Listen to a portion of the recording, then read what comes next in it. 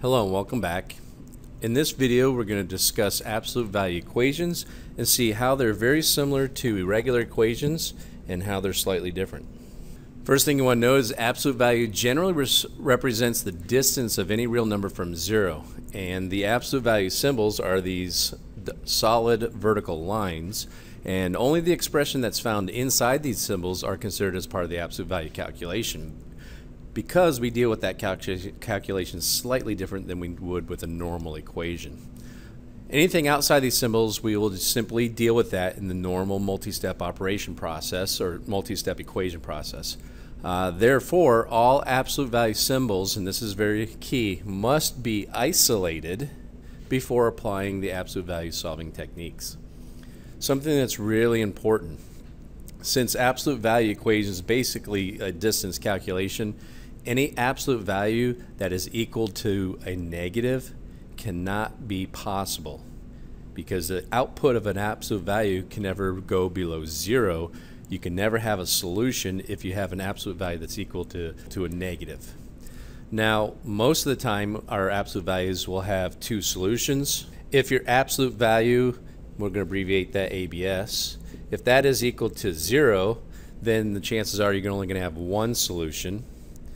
And if the absolute value is equal to a negative, then there will be no solution. Okay, let's take a look at some of the basics of absolute value. Absolute value, again, is a distance from zero. So in this first one we have the absolute value 5, and the reason that it's actually 5 is because we want to know how far that number is from zero. So if we look at the number 5 on the number line down here, and 0 is here, and we count it out, we have 1, 2, 3, 4, 5 units away from 0. That's why we have a positive 5. And the same thing for negative 5. If we plot that, we have a negative 5 here, but how far from 0 is that? Well, that's a 1, 2, 3, 4, 5 units. So it's a distance calculation. That's why it always comes out positive. If this was equal to a negative right here, then that would be impossible, because we don't talk about negative distances on the number line. Another example is, what if we replace that with a variable instead of a number itself, and we ask the absolute value of x is equal to 7. So what we need to know is, what can I put inside of the absolute value so that it will output a positive 7?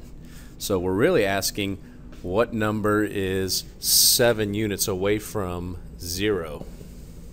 So what number is 7 units away from 0? So if we start at 0 and go 7 units up, 1, 2, 3, 4, 5, 6, 7, there's one answer. So x could equal 7. But I can also go in the down direction, 1, 2, 3, 4, 5, 6, 7, and see that x could also equal negative 7. And here's where absolute values kind of deviate or are different from regular solving of equations. Since I have an absolute value of x that's equal to 7, and we know that we're going to have two outputs, we can then drop the absolute value bars and write two separate equations. We can say that x is going to equal the positive version of that answer, which is 7, or x is going to equal the negative version of that answer, which is 7. Another way we could write this is x minus 0, the absolute value of that, would equal 4. You can think of this right here as your starting point. That's your starting point. And this right here is distance from the starting point. So we want to know what number is 4 units away from 0. What number is 4 units away from 0? Well, again, we start at 0. We go 4 units up, 1, 2, 3, 4. We can see that's a positive 4, but there's also one on the other side, 1, 2, 3, 4, 4 units down.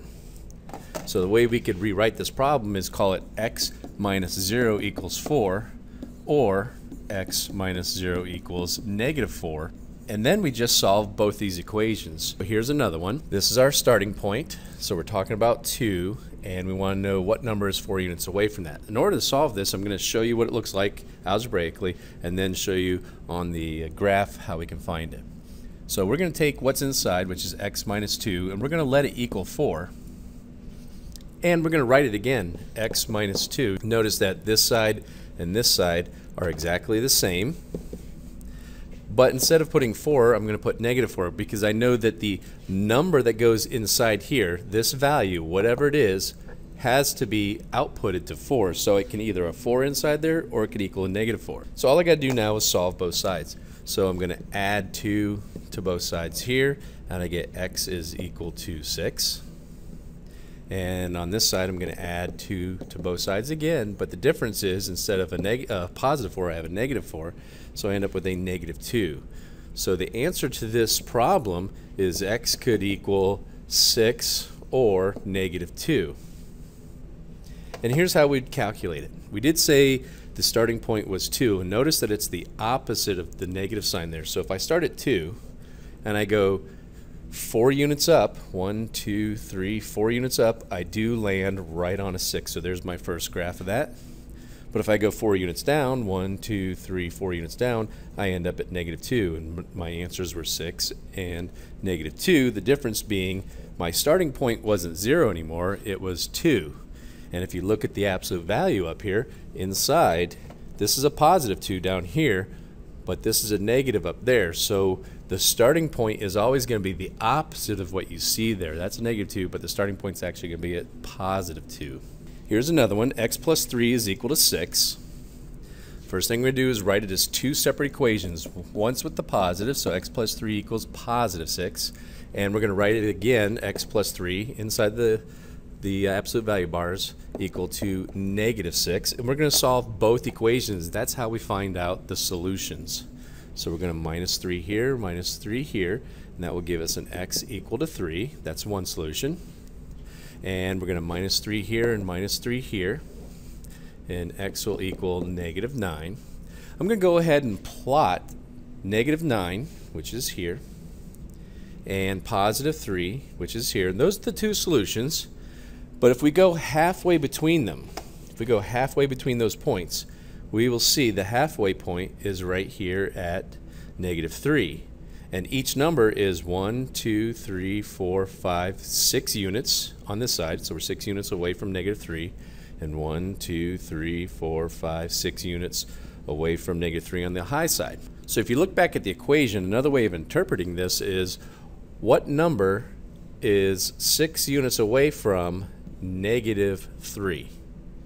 And we can see at -3 we go up 6 and down 6, and we end up with 3 and -9. And both of those are the answers. And if we want to be sure, we can go back and put them in. The first one would be -9 plus 3. And the absolute value, well, -9 plus 3 comes out to a -6. And the absolute value of -6 does equal 6. And we could do it again with the +3. So 3 plus 3 gives you 6. The absolute value of 6 is still equal to 6. So we can see that both answers actually work. In this example, we notice we have a ×3 on the outside. Well, in order to solve these, you must first isolate the absolute value. You're going to pretend that the absolute value is like one big variable. So we're going to get rid of the 3 first. To get rid of the 3, we're going to divide by 3 on this side. We're going to divide by 3 on this side. The 3's will cancel out, leaving the absolute value of x minus 4 equal to 5. Once my absolute value is isolated by itself, I can then write my two equations. X minus 4 is equal to +5, and x minus 4 is equal to -5. Go ahead and solve both of those. So we're going to add 4, x is equal to 9. Add 4, x is equal to -1. Okay, so we have 9, which is here, and -1, which is here. And the midpoint between them is going to be +4. +4, as expected, the opposite of this number here. But how far away are they? 1, 2, 3, 4, 5. 1, 2, 3, 4, 5. So they're 5 units away from that midpoint. It started out at 15, but notice the midpoint wasn't 15, it was 15 divided by 3. The midpoint, this number right here, how far away they are from the midpoint, is only valid once the absolute value has been isolated by itself. Then you can read it as, what number is 5 units away from +4? So +4, go up 5 this way, go down 5, and that's how you get your numbers of 9 and -1. And they both work. And if you substitute them both back into x up here, you'll see that that's true. On this next question, we have a problem similar to the previous one, only now we have a -6. So again, we're treating this like it's a big variable, so we're going to get rid of the -6 and the 3 first. But which one do we normally get rid of? One's a times and one is a minus. So we're still doing reverse PEMDAS, so we're going to get rid of the -6 first. So we're going to add 6 to both sides. Bring down what I haven't changed, 3 times x, the absolute value of x minus 4, and that's going to equal 24. Then I'm going to divide both sides by 3. Divide both sides by 3. 3's cancel on this side. I have an absolute value of x minus 4 is now equal to 8. And at this point, I can write two equations. X minus 4 is equal to 8, and x minus 4 is equal to -8. And just solve both of those. So add 4 to both sides, plus 4, plus 4. X is equal to 12, which actually goes off, 1, 2, goes off my graph a little bit. Add 4 here, add 4 here, and x is going to equal -4, which is way over here. And if I want to be absolutely certain that's correct, I can come up here and put a 12 in and do the calculations. 12 minus 4 is 8. So we get an 8. The absolute value of 8 is 8. 8 times 3 is 24. 24 minus 6 gives me 18. So it does work with the 12. We'll do it again with the -4. So I'll put a -4 in place of x. -4 minus 4 gives you a -8. But the absolute value of -8 is just a +8. Times 3 is 24 again, minus the 6 brings you back to 18. So both answers do work.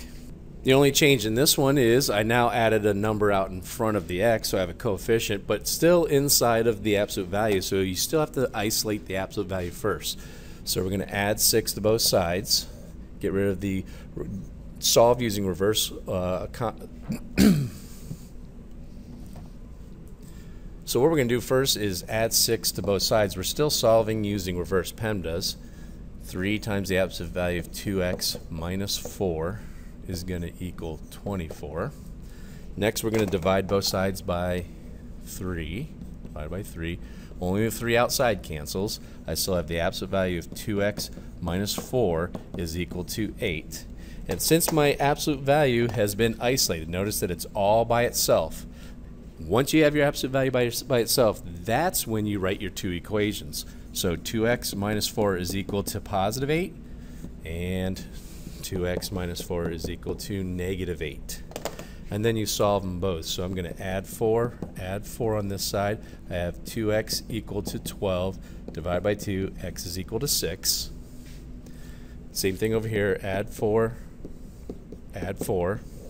So I have 2x is equal to -4, divided by 2, x is equal to -2. So my two answers in this case would be +6 and -2. And if you want to substitute them back in here and check it out, you'll see that they both work. So if I were to graph them, +6 would be here, -2 would be there, and there's my two solutions. Okay, on a problem like this, I'm going to first divide by 3. I got to isolate my absolute value, so the 3 goes away. I have an absolute value of 2x minus 4, and that's going to equal a -6. And it's at this point we realize that an absolute value has an output of negative. Now remember, absolute values can never output a negative value themselves. Since that absolute value is equal to a negative, we would say that there is no solution for this problem. Now you can try to solve it by writing two separate equations, but when you go to substitute those answers, whatever you get, when you go to substitute those back in place of x, you'll see that neither one of those numbers will make the left-hand side and right-hand side of this equation be equal. So there's no solution.